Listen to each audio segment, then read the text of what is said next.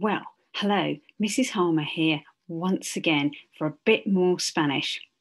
Now, I can tell you're wondering, what is she wearing? Well, let me share the screen and then you'll know what I'm up to.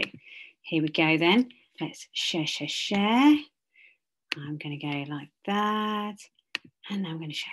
Okay, so as you can see, today's lesson is called Que voy a llegar?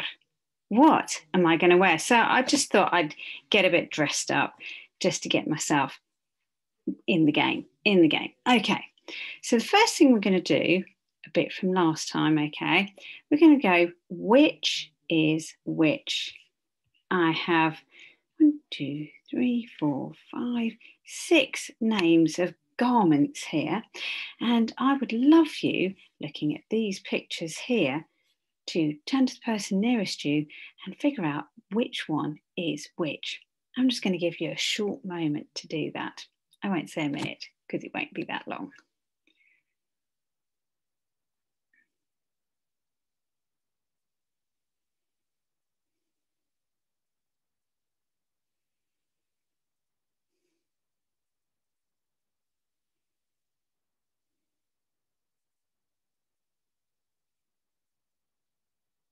Okay, I'm going to stop you there. We've just got to name the names. We've got lots to do today. I'm going to try not to talk too much because I want you to have lots of time to do the work that I'm setting you up to do.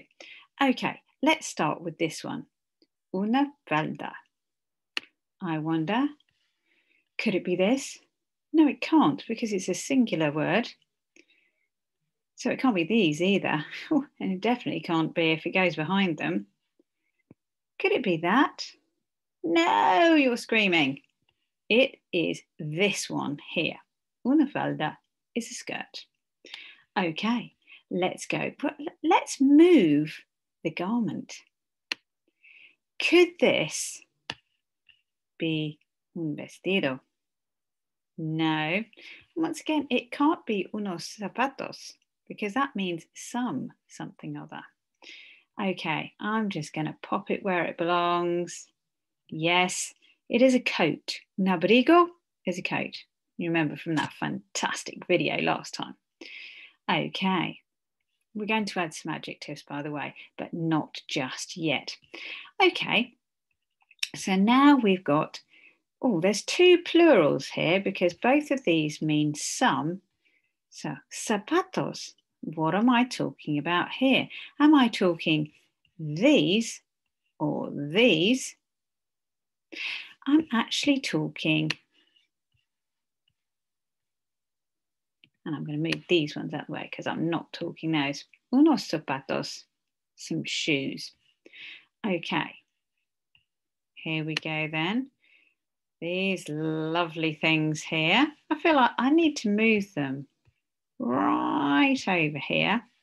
So again, 2 plurals here, unos pantalones and unos calcetines. Come on, I'll do this quickly. I'll put you out of your misery. They are unos calcetines. So that means our last plural must belong to the trousers. Last item, here's our title, un vestido. This is what goes with. I'm sure you had that completely down. Okay, let's add some adjectives. So I have rayados, rosado, rojos, negros y blancos, galantito y larga. And you can tell where these go according to what's on the end of some of them, okay? Because this one has to be a feminine adjective, okay? It's got an A at the end, so it has to go with the skirt. A skirt, which is long, okay? Negros y blancos. Now they have to go with something that is plural because look, these are both plurals, plural and masculine. That's okay. Every other word here is a masculine word now. But there's two colours going on here, negros y blancos. Yes, I'm going to move these over because it's actually talking about these. Okay, so they are unos zapatos negros y blancos. Okay, let me move unos pantalones down. Okay, now we've got another plural and another plural. Okay, which plural are we going to go for first? I feel like we've got to go for this one. Unos pantalones rojos. Okay, which means the last one has to go with these. Now you have remembered, and actually I'll translate them all in a minute, what rojos mean, haven't you? Yes, you might not remember what rayados means, but you do remember what rojos means, don't you? So yes, Mrs. Harmer, we remember that totally. I'm going to put this one here. I mean, it might be this one, but I feel that this one best describes it, and you'll see why in a minute. So this one is going to go here. Let's go for a quick translate as we're going.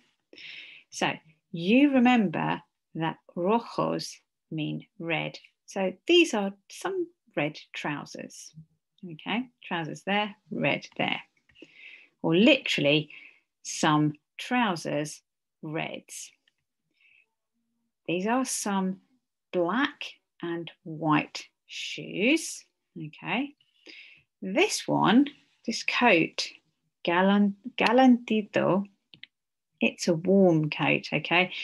Can't swap it for this one because this one means pink. This is a pink dress. It's very dark pink, but it's a pink dress.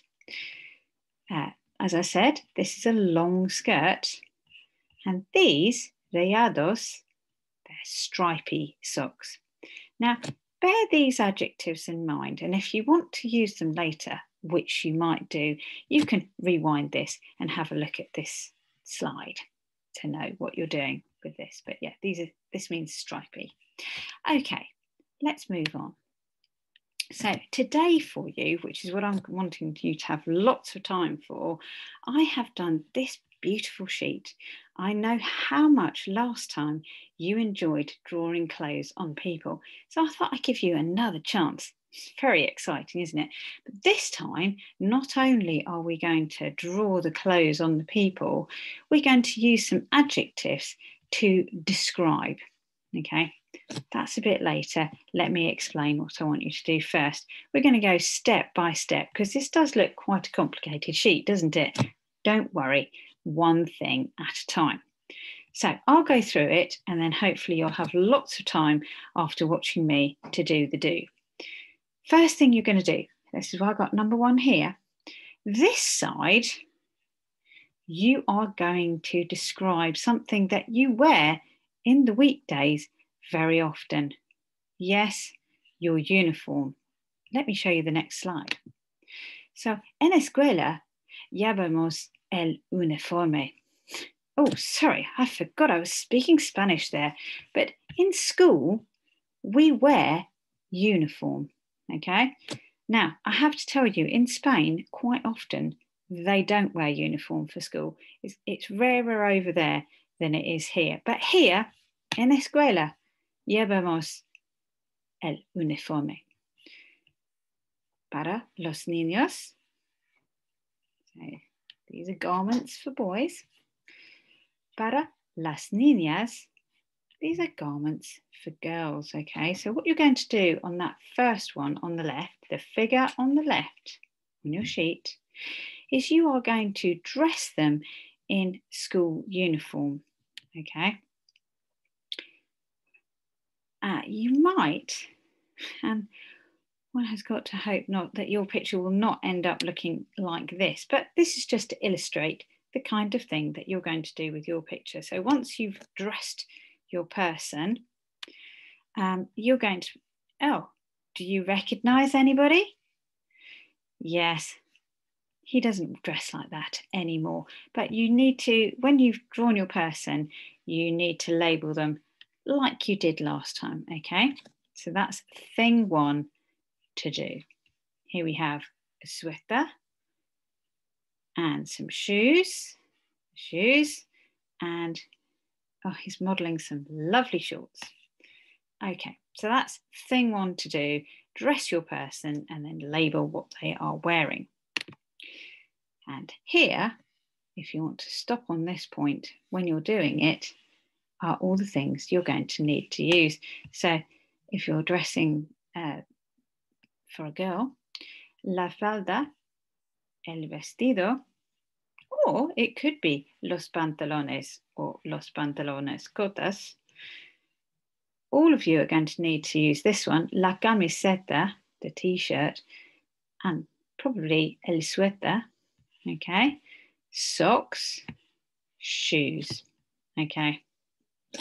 I haven't included las botas in this case, but you learnt that word last time, so if you want to use that one, if you want to dress your person in boots, you can do. Okay, so that's thing one.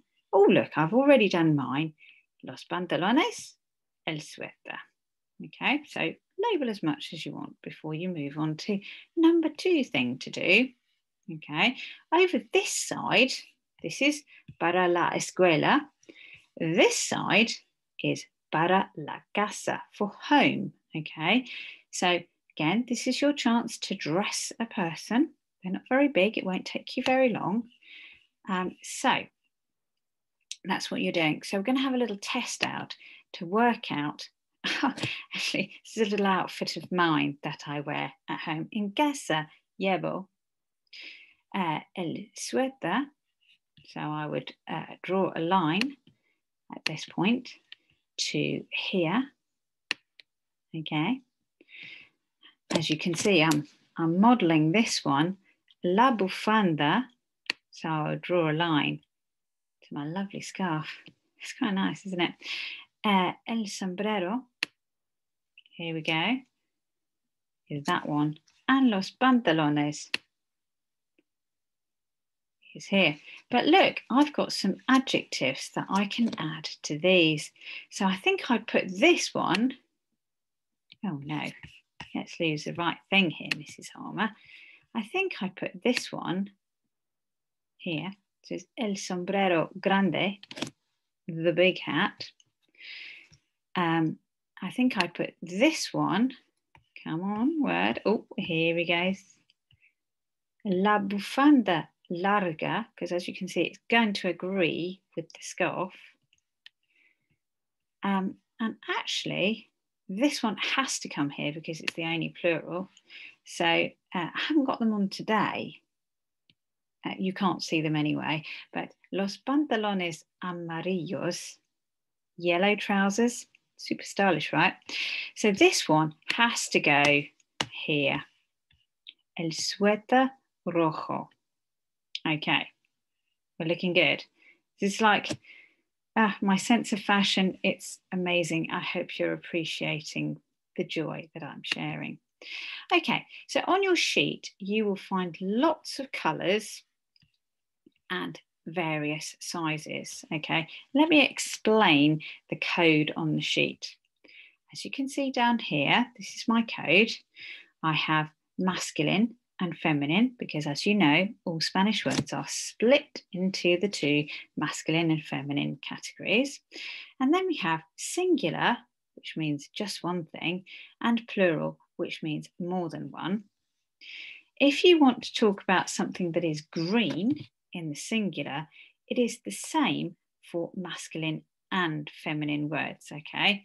So if I wanted to say el sombrero verde, I could do, that's fine. And if I wanted to say la camiseta verde, I can use the same word, okay? So it's the same for both singulars, and it's the same for both plurals. If we go down to blue and grey, it's the same for both singulars, and it's the same for both plurals. This is where it gets interesting. If you've got a masculine singular thing which is red, it has to be rojo. And if you've got a feminine singular thing for something that is red, it has to be roja. This is all on your sheet, okay? So I'm going to let you check out those. Depending on which thing you're going to colour what, you need to follow this code, but it's all on the sheet. It's not hard.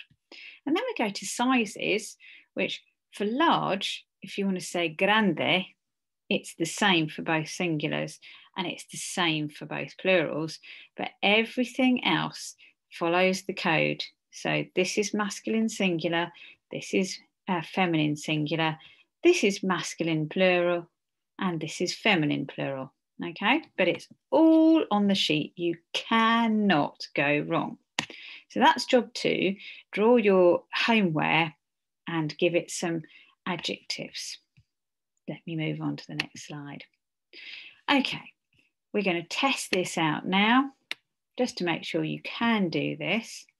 So this says, llevo el vestido verde, los calcetines cortos y los zapatos rosados.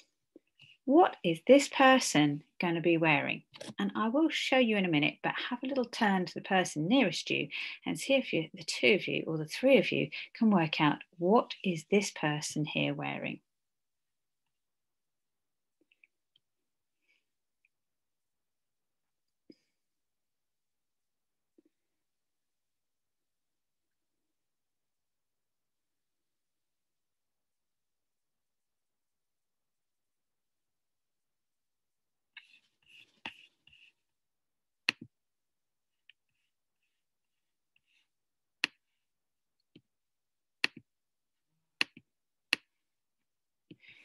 Okay, now, I just thought I'd make it a little bigger so you can see it in all its glory. I hope you said, and I'm trying to find it, aha, let's get this out of the suitcase. I hope you said that this person was wearing a green dress, el vestido verde. Now we're going to go, and I've got to get reached further down for this. This is like a fashion item that is amazing. Let me just take these up here. Because to go with this green dress, it's rather attractive. Or maybe I'll move it up a little bit, otherwise you're not going to see these. They're wearing los calcetines cortos. Okay, and they're going to look a little strange as I put them on. They're wearing short socks. And here we go. I'm wondering, oh, just one at a time. There we are. Let's move there. They look a little like clogs, these things here, don't they? I hope you said that they're wearing pink shoes.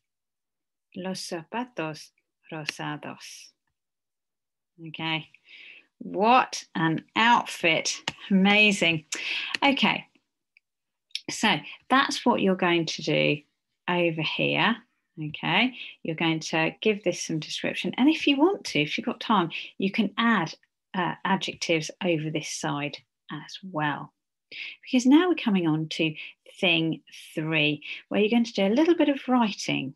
Okay, so your first job with this is you are going to say whether you like the school outfit or the homeware outfit. Let me show you what I mean. Your writing square may look like this, okay? So this person has written, me gusta mi ropa para la escuela. Oh, I was not ready for that. Llevo los pantalones grises y la camiseta blanca. Okay, so they've said, I like my clothes for school. I'm wearing grey trousers and a white t-shirt. Or you might be someone who says something a bit more like this. Me gusta mi ropa para casa. Llevo los pantalones azules, los zapatos negros y la camiseta roja y blanca. Okay, so you might be someone who says, I like my clothes for home. I'm wearing blue trousers, black shoes, and a red and white t-shirt. Okay. Okay, so your sheet in the end hopefully is going to look a bit like this. Like I say, work hard on it, guys. I'm trying to give you a lot of time with quite a complicated thing. Do your best. I know you always will. And I'm looking forward to seeing the result of all these. Okay, so this one in the middle. Me gusta mi ropa para la casa. Llevo los pantalones azules y la camiseta roja y blanca. If it ends up like that, I will be very pleased. So at least 2 things pointed out on this, and at least 2 things that you're deciding you like to wear, and you need to make your choice. Are you going to like clothes for home or for school? Okay, I'm going to stop now. Let me stop sharing for one teeny moment. And I'm going to say, hasta luego. See you later. Bye.